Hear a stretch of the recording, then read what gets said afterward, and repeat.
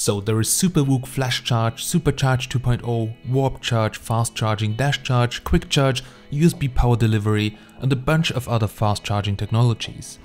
Last week I visited Balázs from Tech Video and we wanted to do a 60-minute charging comparison between all the latest flagships. And we filmed everything, but I actually decided not to release it. Because after I released the battery comparison, people called me biased and accused me of cheating.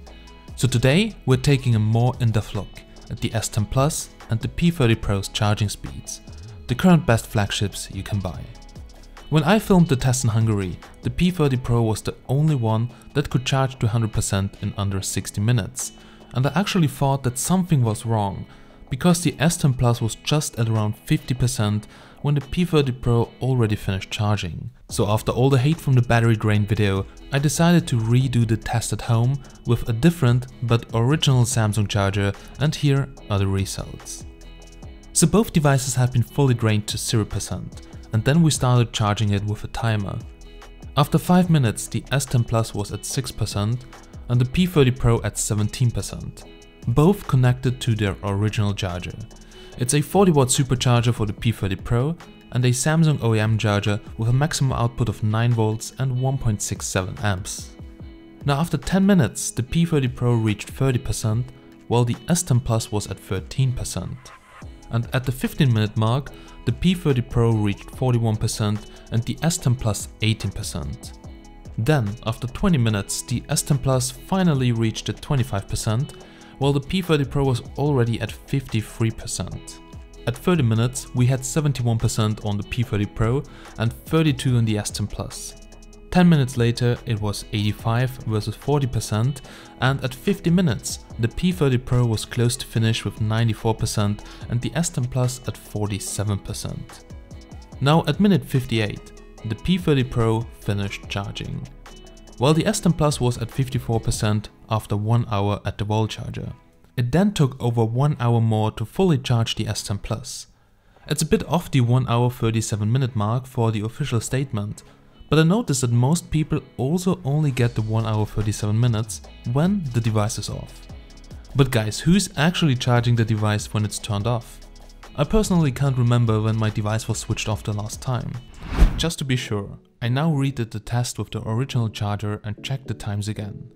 This time, to be completely sure and even have proof, I've cleaned the RAM as soon as the phone started up, and then I also started the battery lock app.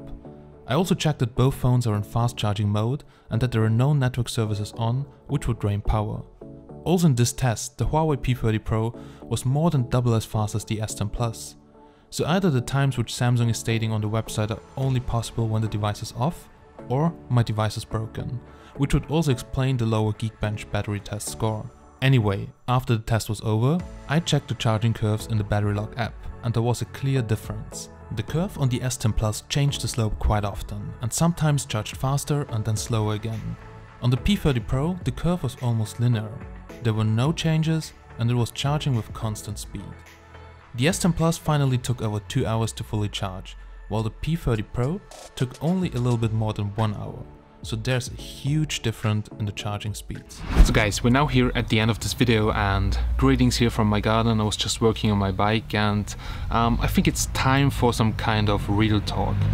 So the battery test of the P30 Pro, it actually got a lot of views and a lot of guys commented that it is bullshit, and I really got some direct messages on Instagram like stop faking stuff, go hang yourself. And I was like, what the hell? Do these guys do not understand how benchmarks work? And I think it's time to explain a little bit on how that battery benchmark actually worked. So I have here the Galaxy S10 Plus. I got it directly from Samsung, so I'm not buying devices to give them a bad reputation or anything, but I really want that you guys know how the benchmark works.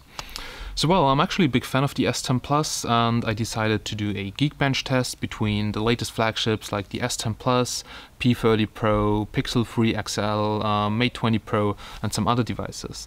Now I got the Mate 20 Pro a few days earlier and it was really busy, like going out, doing a camera test, doing the battery test at the same time and stuff.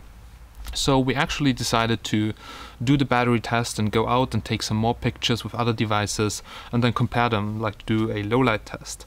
And the Geekbench battery test is actually a very easy way, because you just have to start an application, you hit one button, you charge it to 100%, and then it's outputting a score which indicates on how good the battery life is. What you need to understand with a Geekbench battery benchmark is that it puts 100% load, or something close to 100% load on the CPU and GPU. So the devices are stressed all the time, constantly, until they reach 0%. So if you do video playback, then the CPU is hardly used, so the GPU a little bit for rendering, CPU a little bit, but it's not at 100%. That's why in video playback tests you usually get 12 hours or more. But we don't watch videos all the time, we do stuff in the background, and then the chipset is actually stressed a little bit more, which results in a kinda weaker or lower battery life.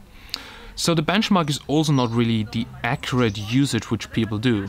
So if you can read it, I'll put it in the video anyway. The Galaxy S10 Plus got a battery score of 3710. So you can go and compare that with other devices.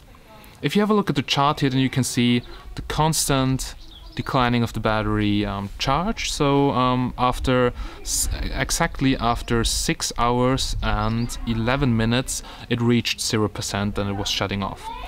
So you can also see next to the battery percentage, the percentage of work, basically the percentage of load the benchmark puts on the CPU and GPU.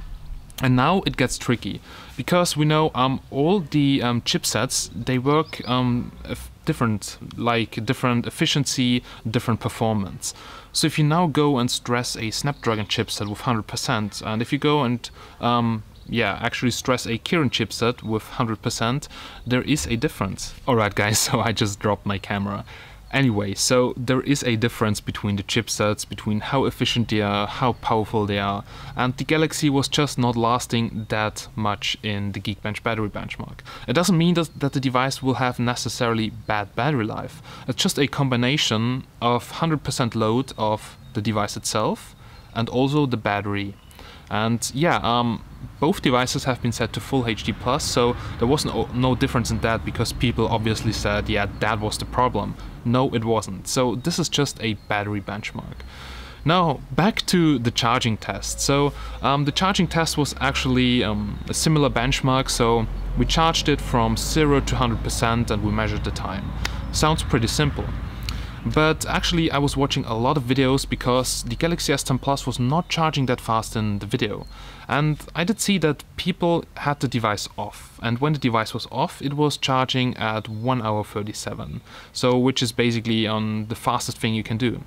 But just ask yourself, when are you charging your device? Usually not when it's empty, when you reach like 5% and you keep it on. I can't remember the last time when my device was off, because I was plugging it in at 5%.